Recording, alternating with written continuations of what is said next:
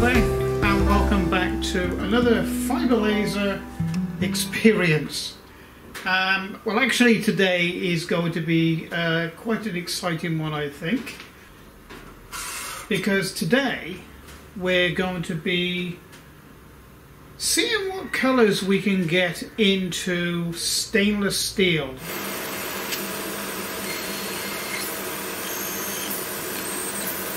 It's actually magical to watch, isn't it?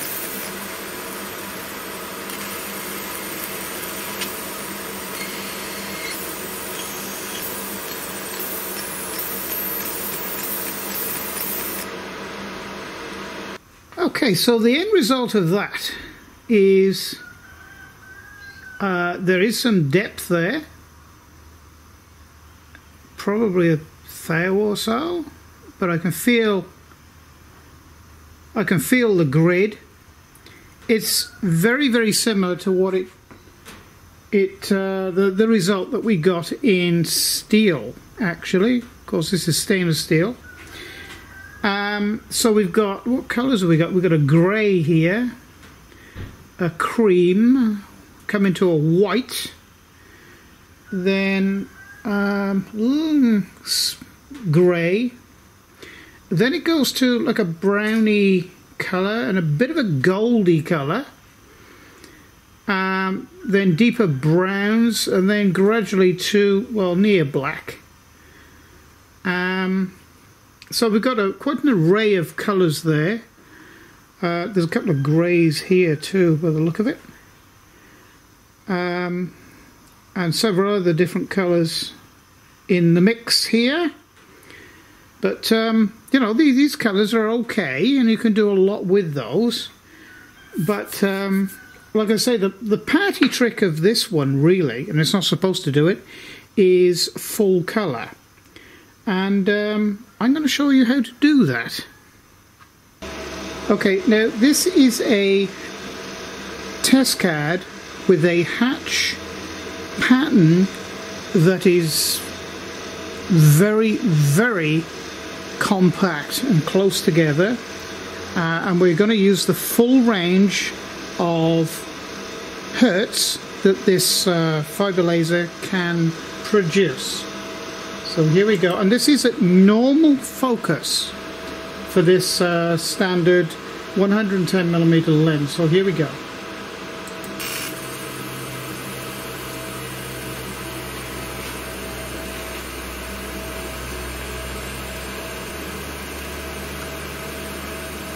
I'm trying to get in as close as I can. Don't think I can get any closer than that. You can see they're fairly dark down in the lower levels.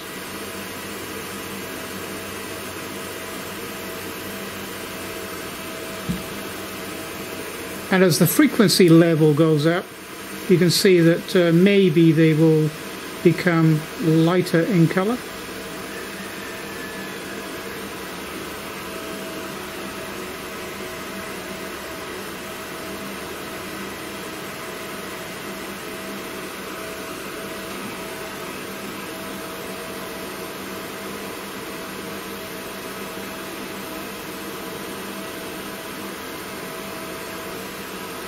And when you got more light on it, it all looks like different shades of brown, really.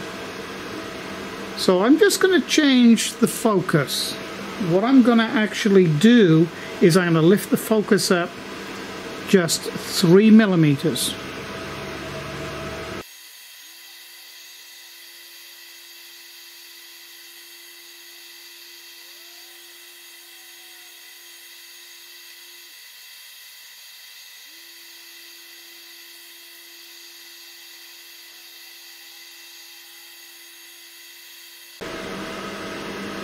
Okay, this is running at 2.5mm above now, and we're getting some really nice colours here.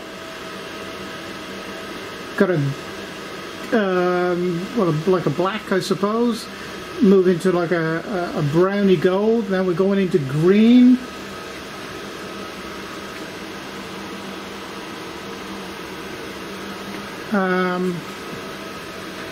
several colours of green there, now gold.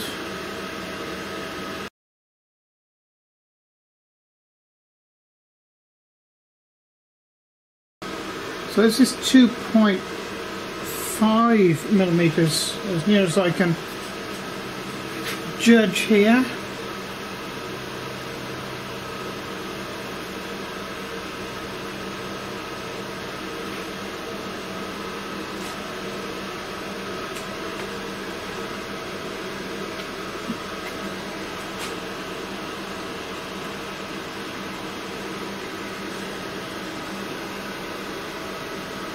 Getting a bit of a blue there and a bit of a wishy-washy green.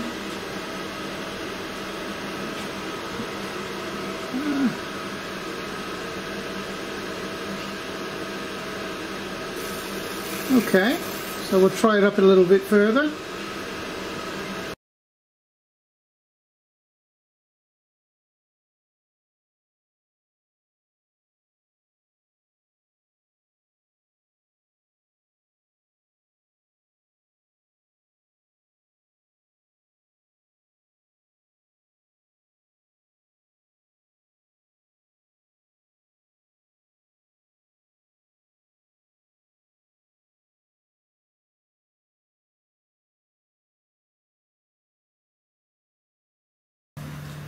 Okay, so after many hours of testing,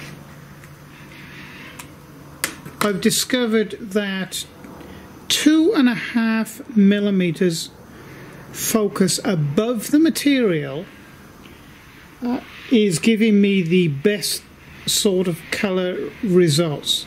Although I'm not using the best material, and I've just found out why I'm getting different results for the same focus level, and that is because although I'm putting a weight on the material to hold it flat, you can see it's, I don't know whether you can see that, can you see the end?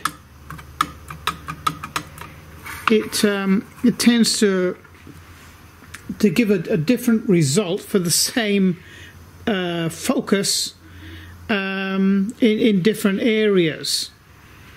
So what I did was these three, let me see, which three was it? That one, and that one are all the same focusing. That's 2.5 millimeters above.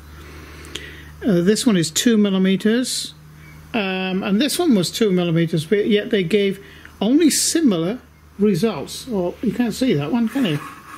There you go. These two were 2 millimeters above, and you know, they are slightly different results, and that is because this warpage, and in areas it's a little streaky as well. The colours are a little streaky, and that is because to give a perfect unblemished colour, certainly with the blues that you can see here, it needs like a polished surface. This this type of finish on this stainless steel, I suppose you'd call it a brush finish. Whether there's particulates, I did clean these with a little bit of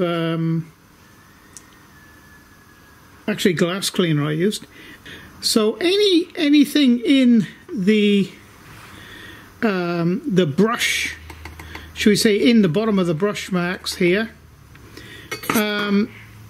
it sort of, I suppose there's a bit of a chemical reaction there, because what you're actually doing is when the laser is going over the face of the material here, you are annealing the top 4 or 5 microns of the stainless steel, and it's turning the metal or making an oxide layer on top of the stainless steel, and which is giving these colors. Now, to say a MOPA laser is the only one that can do this, Well, they're not actually strictly telling you the truth now, are they? And to, you know, a Mopa laser, 30-watt Mopa laser, same as this, is going to cost you another $2,000 more. That was some very interesting experimentation with this fibre laser. Later this week I'm actually going to try the same experiment, but with the 200mm lens in. See if there's any difference. Probably not much difference with it. There may be a different focal point.